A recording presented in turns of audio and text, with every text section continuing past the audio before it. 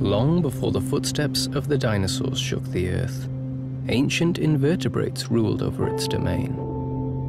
Around 440 million years ago, some of these early arthropods left the seas and began to adapt to a life on land.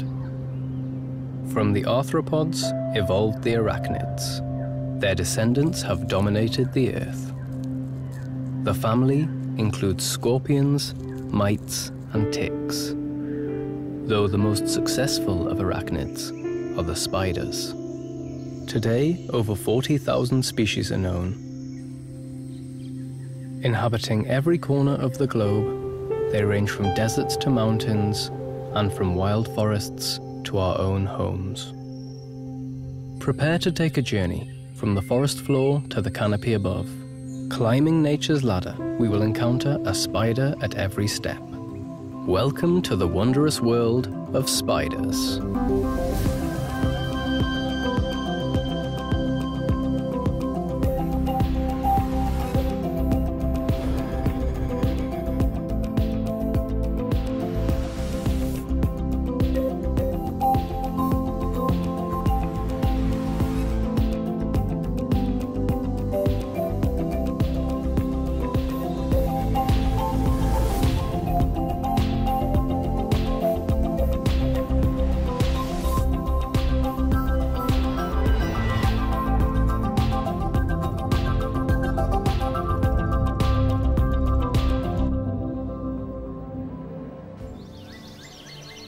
Dusk is falling on the forest floor, and a giant of the undergrowth stirs. It's early March, and this female is ready to mate. She lays a scent trail that will guide prospective suitors to her nest. Males can roam up to 9 kilometers in a single night, and this individual has caught her scent. However, she will decide whether he is meal or mate. Now fully grown, this may be his only chance. Eager to make a good first impression, he rushes to meet the female. She sizes him up. He's lucky. The larger females can devour suitors who do not meet their standards. Not disheartened, this time the longer-legged male approaches cautiously. He signals his intentions by drumming the ground with his legs. Soothing the female, he strokes and taps her body. His reach advantage is an essential barrier from the female's deadly fangs. The next step in this dance with death is to encourage the female to show her vulnerable side. His nimble forelegs box the female's thorax. Her soft underbelly must be exposed in order for him to insert his sperm. As the female doubles back, he transfers his semen to the tip of his forearm. Penetrating her underbelly, he leaves a packet of sperm lodged in her exoskeleton. When she comes to lay her eggs, he will provide the fertilizer. As the embrace is broken, the most dangerous part of this dance begins. To placate the female, he must continue signaling as he backs away. Escaping without being devoured, he will enjoy his last months knowing that his genes will be passed on to the next generation. The cycle of life and death in the undergrowth signals the end for some, but also new beginnings. This fallen log provides a home for one arachnid more famous and more feared than any other. The Black Widow, renowned for her deadly bite and fondness for making dinner of her mates. In dark corners, they weave complex and messy webs. A deadly snare for her victims, the web also provides shelter. Disturbed from her nest, this widow is laying down a new safety net. Her web forms a chainmail. Silk, stronger than Kevlar, provides excellent protection from pecking predators. During this process, she is vulnerable. Her plump abdomen would make an enticing meal for a swooping bird. But the widow has another weapon in her arsenal to avoid becoming lunch. In the natural world, colours and markings form a language, signals that extend beyond a single species.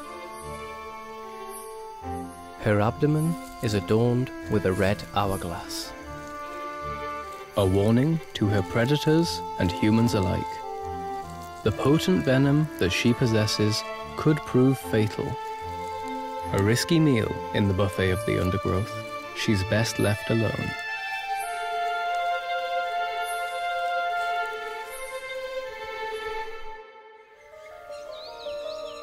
In the spaces left when giants of the forest fall, greenery emerges. Rapidly growing bushes spring up where new light enters. Verdant and full of life, they provide a home for many species. With this abundance of food, spiders are never far from sight. Orchard spiders are the artisans of the undergrowth. They reweave their webs after damage or heavy rain. Each is made up of over 1,000 connections. Their silk is released through special organs known as spinnerets. While inside the body, it remains a liquid, rich in proteins. As they apply tension, it solidifies, creating threads twice as elastic as nylon. Her snare set, now all she must do is wait. The life of this orchard spider hangs in the balance. Unseen against the greenery, an unearthly predator lurks. Its extraterrestrial form provides the perfect camouflage. Adult lynx spiders are capable of hunting bees on the wing, but this juvenile has another quarry in mind.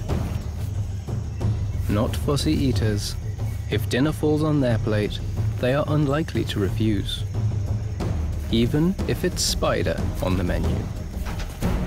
The lynx's bite will paralyze the orchard spider, as it sucks the juices from within.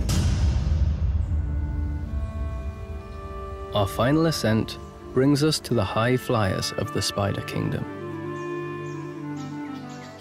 A family of daring acrobats, they defy gravity between the leaves. With bodies just a few millimeters long, for jumping spiders, traversing the canopy requires a few special talents. Large, front-facing eyes accurately measure distance. They power their jumps by pumping blood to their hind legs. But at such heights, each is a leap of faith. A bungee cord, secured before takeoff, ensures this spider's return.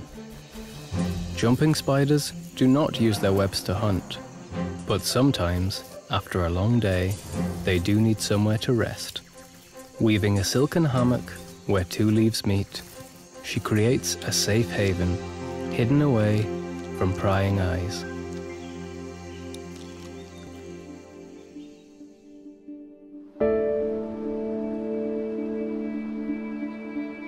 This was just a glimpse into the wondrous world of spiders. Of the thousands of species, each has its own story to tell. These marvelous creatures have adapted to almost every environment. But as we leave nature's ladder behind, we enter one habitat that spiders are yet to conquer: the skies.